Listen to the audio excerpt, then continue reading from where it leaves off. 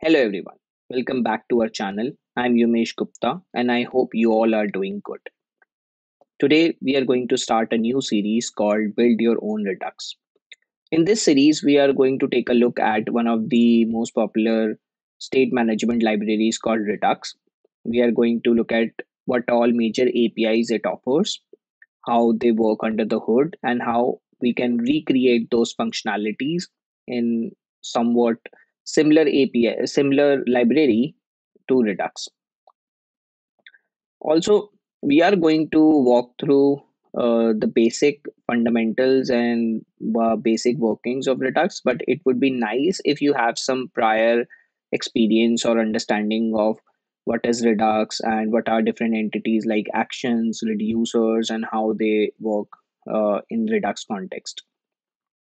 It is not going to be too complex because in Redux there is no sort of magic. It is more of a way of doing certain things, more of a mental model than something way too complex or anything. There are a lot of good folks who are creating content around fundamentals and core programming and front end. Our aim with this channel, DevTools Tech, is to create a mixed bag of good, beginner friendly, and advanced topics, and topics which help you or might help you transition from a junior dev to a senior dev, and help you in thinking in terms of designs and architectural decisions and how things work under the hood. So if you like a content, then please do like and subscribe. uh, do share your views with us, and if possible, then do share our content with other folks so that there is awareness and we can help each other in the community. So without any further ado, let's get started. So let's answer the $1 million question. What is Redux? As per the official documentation, it is a predictable state container for JS apps. Now, what does that mean? What does predictable state container means? In the most layman terms, from a bird's eye view, it is basically a JavaScript object that act as a single source of truth. It is a sort of a global object which houses all the data that is present in your application. Your application might be an e-commerce or a restaurants app or a movies app, or like where I work as of now, a fintech app.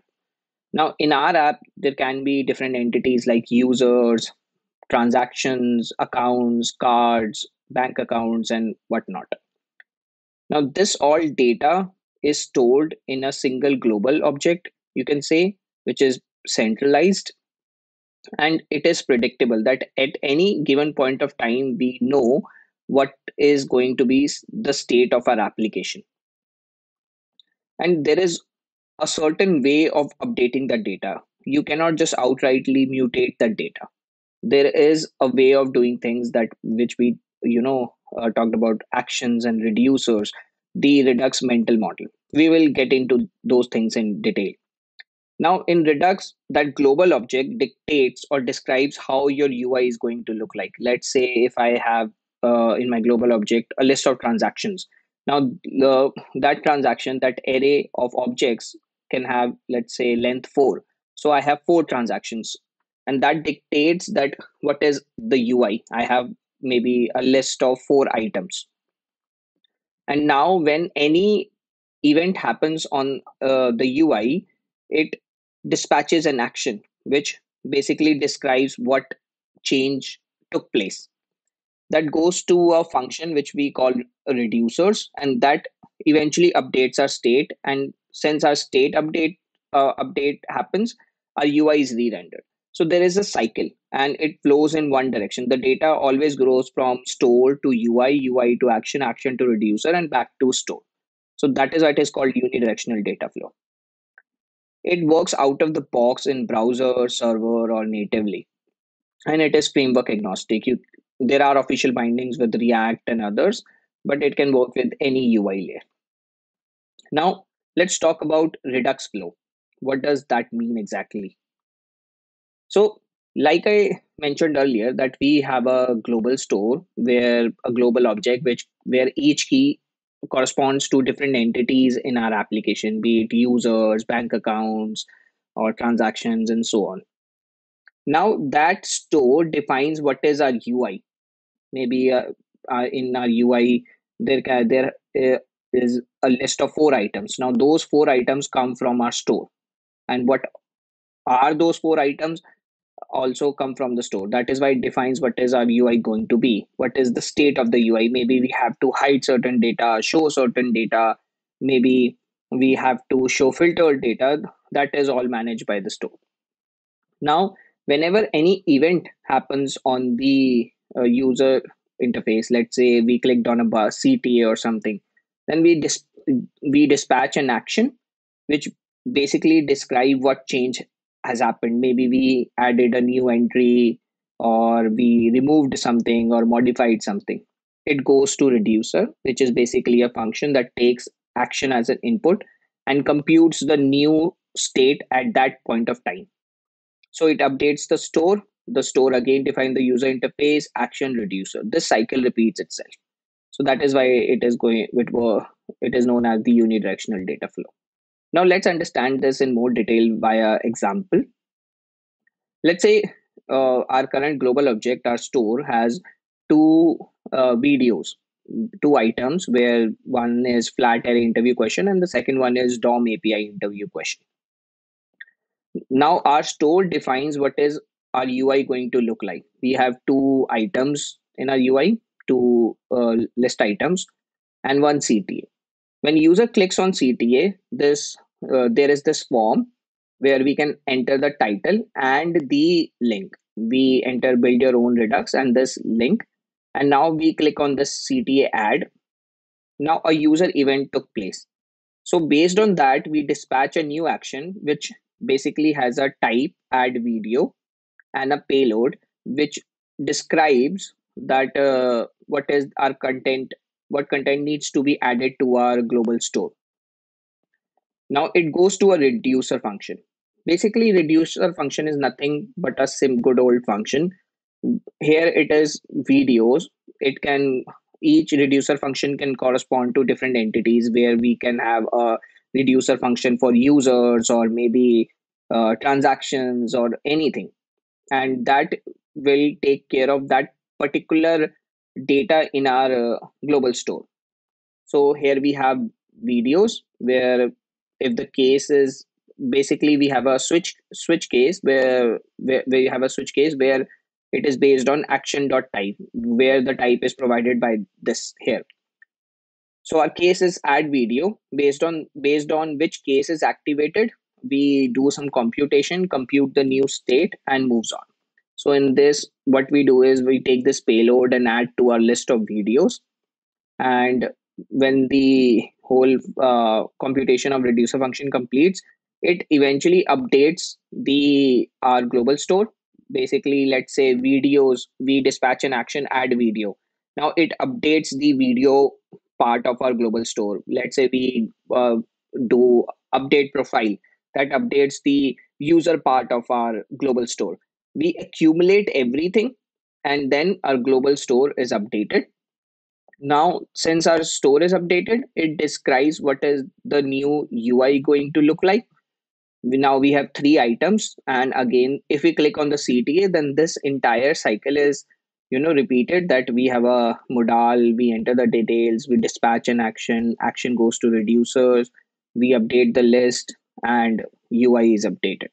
So this is the cycle which goes on. This is the basically a Redux mental model, that you have a store, you have the UI. UI is only updated by actions, and actions describes the change to reducers, and reducers update the store. Now let's talk about what all major APIs we are going to look at in this series. So basically, we are going to look at 4 major APIs: create store, which will help us in creating the store and provide us with APIs like dispatch and so on. Combine reducers, we'll take different reducers and output a single reducer. Then comes the apply middleware. Basically, apply middleware is a very important concept, where we talk about how the middleware system of Redux works and how these middlewares give us some sort of special powers to add a lot more functionality to Redux. Then we have bind action creators, but we'll discuss this when we reach this stage. Before we end this video, I would like to show you one of the recent additions which I did to code.devtools.tech. It is a platform which allows users to answer real world programming questions. Earlier, users were able to answer only single choice questions or subjective questions. Quite recently, I added a new type of question called programming questions, where user can write in, you know, executable code. Here, the question would be described, and here they can write the code and see the output. So, like, let's say how to create a flat version of a deeply nested array. This is a real world programming interview, which a lot of folks ask, where users can write their code, and if they run, then they'll see the output here. So this was the nested array, and this is the output. So while working on this feature, I had to deep dive into different solutions in the market like Code Sandbox, JS Fiddle, CodePen, and how they handle things like dependency resolution, transpiling, bundling, and safely execution, and so on. So while working on it was a quite a good learning experience, understanding things how they work under the hood and reading the source code. So I came to this realization that it could be a good way to learn with you all and share my learnings. That's why I started with this series and picked up Redux as the first you can say guinea pig. And we will cover how I implemented this bundling and all of this IED ish environment in the browser. Do check this out, this implementation, and if you see any gaps, or if you can see uh, how can we improve, or your journal feedback. If you don't want to check out any question base, then you can just go to code devtools.tech/sandbox, where you'll have this uh, id. You just run it and you'll see the output here. You can write any code, a React app here, and you like when you run, then the app will be rendered here. So do check it out. So this brings end to our video. So this was the introduction part of our series. In the next video, we are going to take a look at the first API, which is create store. So do watch this space. Have a nice day. Bye bye.